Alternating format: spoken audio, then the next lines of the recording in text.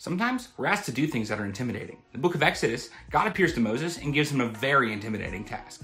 So now go, I am sending you to Pharaoh to bring my people, the Israelites, out of Egypt.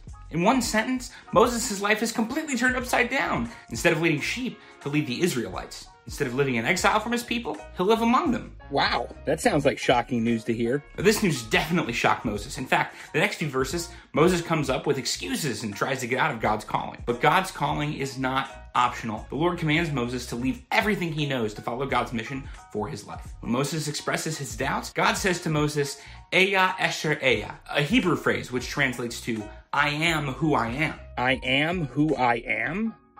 What? This can also translate to, I am what I am, or I will be what I will be. This statement is not just a name or word for God. It's a poetic expression of God's nature. He is self-existent, eternal, unique, and uncreated. God just is. This is how Moses and Hebrew speakers would have understood this phrasing. This is also significant because in John 8, Jesus refers to himself as Eya, I am, meaning that he is God. So Moses is called to lead the Israelites, but did the Israelites know about this plan? Not only was he called to lead them out of Egypt, but Moses was also commanded to tell the Israelites that this same God was responsible for his mission. This was a massive task, far greater than anyone could accomplish alone. This calling required God's call, power, and provision to accomplish. Moses had doubts, but it was God with him that set the Israelites free.